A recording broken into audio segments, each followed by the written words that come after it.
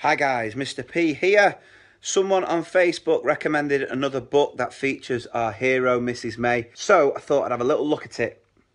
Right, here we go. Mrs. May was ill. The children had a new teacher who was called Wait a second. Mrs. May was ill.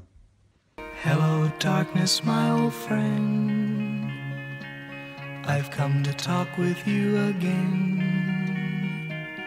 Because a vision softly creeping left its seeds while I was sleeping. And the vision, she's gone, I better learn how to face it. I think I can do this. How's this school supposed to survive without the renegade? How am I supposed to get through this without her? Right then, Mr. Fry, let's see how incompetent you are compared to our hero. It was story time. The children sat in the reading corner. And I don't think they look very engaged to me. I mean, look at this one saying, I don't read like Mrs. May. Mr. Fry had a new story. The story was about a king. He was called King Arthur.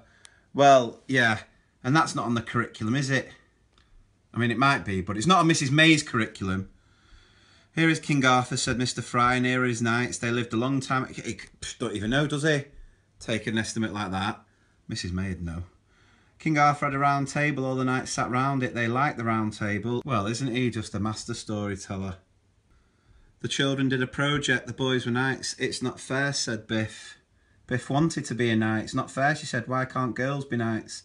I'll tell you why. Mrs. May wouldn't stand for that. She's not up for this stereotyping. Mr. Fry. I don't even think I can read on. I mean, what happens? Oh, we get the magic key stuff. Where she uses imagination, but, you know, being creative and all of that isn't what the government wants. So I think we'll just leave it there. Let's hope Mrs. May comes back. Yeah, I understand that. It's not fair. It's not fair when she's off ill. Got to hope she's just picked up a bug from one of the other kids.